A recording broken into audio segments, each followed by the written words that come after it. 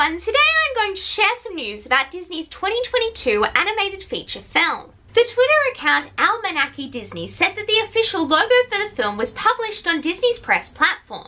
It will be called Strange World, and the logo is yellow and orange with a purple shadow. Additionally, the edges of the letters are torn. The logo looks very similar to the DuckTales logo, but I don't think that there is a connection.